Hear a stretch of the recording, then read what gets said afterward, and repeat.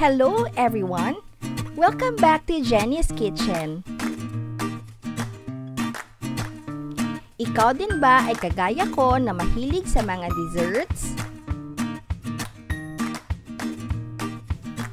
Today, let's cook something truly Pinoy, classic, at syempre, masarap!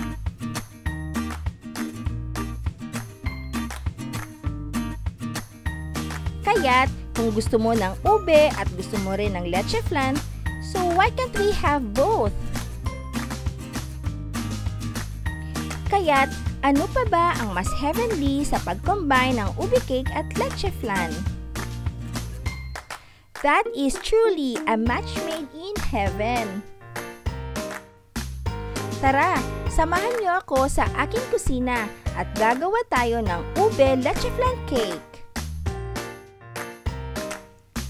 Pero bago ang lahat, please click the subscribe button and push that bell para notified kayo lagi sa mga susunod ko na uploads. Ito ay napakasimpleng icing-free cake na may 3 layers. First is ang caramel layer, second is the flan layer, and third is the ube cake layer.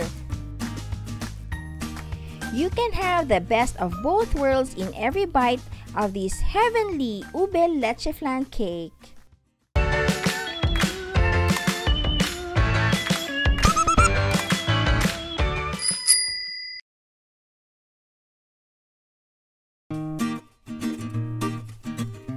Ang unang gagawin natin ay ang first layer na caramel. On a pan over medium heat, i-combine natin ang ating sugar at ang tubig.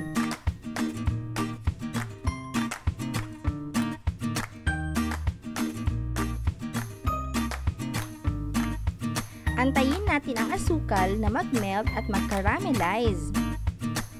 Just tilt the pan at huwag natin itong haluin. Once it caramelizes, ibuhos natin ito agad sa baking pan.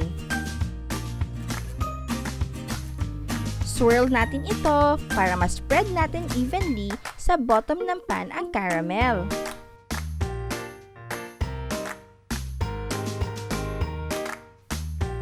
Sa recipe na ito, dalawang 7 inches by 3 ang ginamit ko na round pan. Then, set aside natin ito and let this cool completely.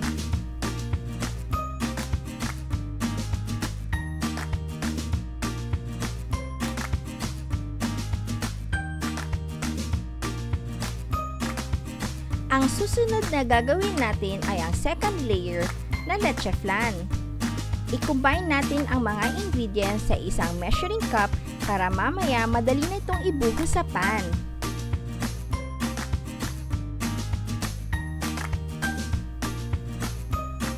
I-combine natin ang ating itlog at i-whisk.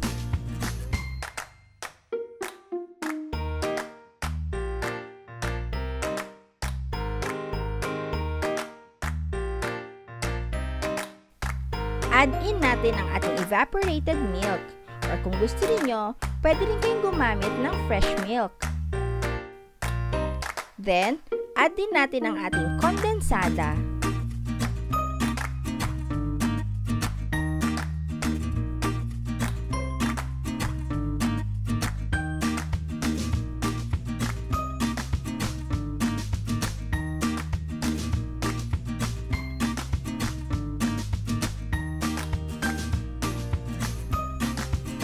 Maglagay rin tayo ng vanilla na pampabango. Mix natin itong lahat until well combined, then set aside. Next na gagawin natin is ang ating ube cake. Kailangan natin ng sour cream at gumamit ako ng substitute. Ipinaghalo ko ang all-purpose cream at konting suka. Sa isang malinis na mixing bowl, ipaghalo natin ang sifted na flour, baking powder, at baking soda. Ihalo na rin natin ang ating brown sugar. Maglagay din tayo ng konting asin at mantika. Ang ginamit ko na mantika ay canola oil dahil hindi ito natutulog. This makes our ube cake moist. Then, mix. By this time, pwede na nating ibuhos ang substitute natin ng sour cream.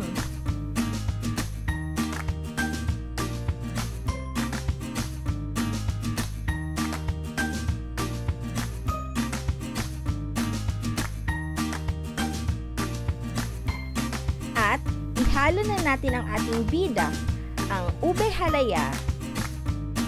Make sure na natikman ninyo ang tamis ng ube halaya para ma-determine ninyo kung gaano katamis o gaano kadaming asukal ang gagamitin ninyo sa inyong recipe.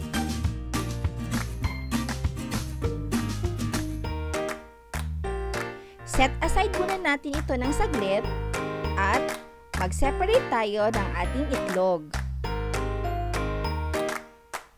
I-separate natin ang egg yolks na i-combine natin agad sa ating cake mixture at ibabati natin ang ating egg whites separately.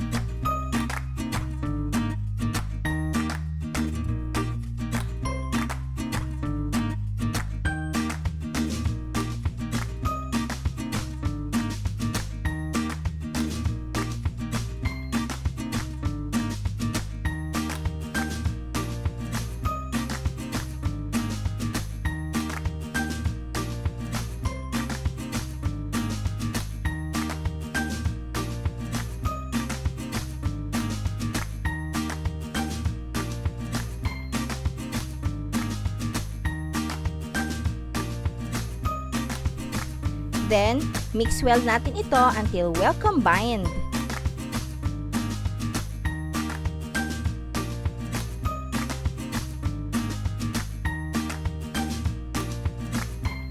Maglagay tayo ng ating ube flavor. At pwede rin tayong maglagay ng ube flavor and color in one. At this time, dinadahan-dahan ko lamang ang paglagay ng aking ube flavor. At ito naman, naglagay ako ng ube color. So actually, pinaghalo ko lang ang two brands. Isang ube flavor and color in one. At separately, meron ding ube color. Dahil gusto kong matingkad yung kulay ng aking ube cake mamaya.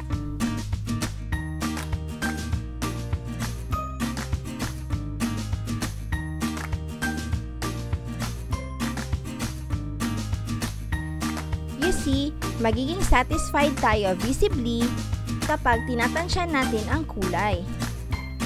Pero kapag kabisado mo na ang pagbibake, a total of 2 tablespoon na ube flavor and color ay satisfying na mamaya. So now, let's beat our egg whites. Nilagyan ko ito ng konting suka. At paunti-unti, nagdagdag din ako ng asukal.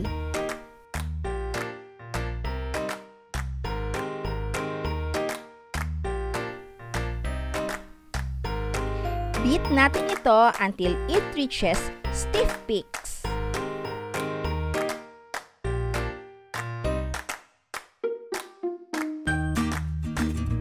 So now, let us gently fold the egg whites to the cake batter until well combined.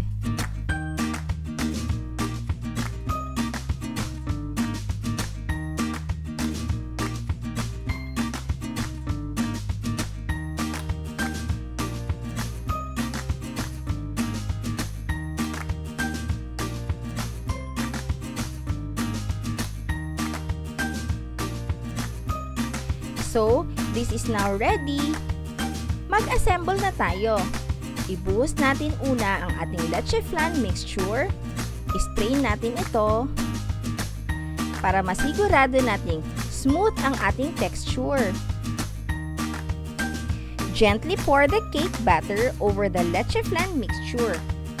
And dahan-dahan.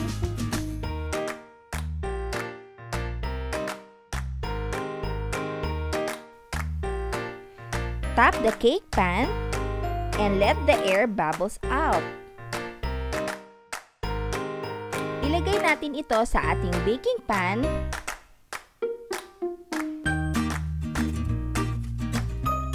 Over water bath.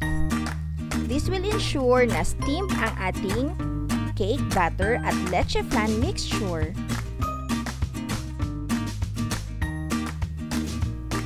I-bake natin ito on a preheated oven of over 350 degrees for 60 to 70 minutes or until it is cooked. Kung wala naman kayong oven, pwede kayong gumamit ng steamer. After about 65 minutes, our cake is done! Visually, nakikita ko ng lutong-luto na itong cake na ito. But para masigurado ninyo, pwede kayong gumamit ng toothpick test. Let this cool and place it on a wire rack o mas magandang i-chill nyo muna ito sa chiller. Run a thin spatula around the cake to release it from the pan and invert the cake onto the board.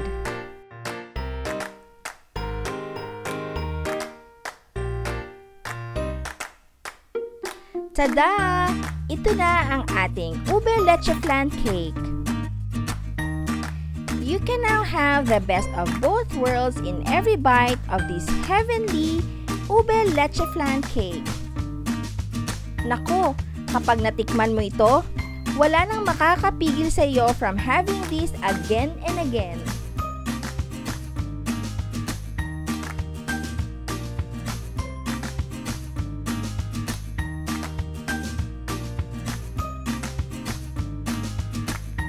Sana ay nagustuhan ninyo ang aking shared recipe ngayong araw. Kung nagustuhan nyo ito, please give this video a like and let me know in the comments down below.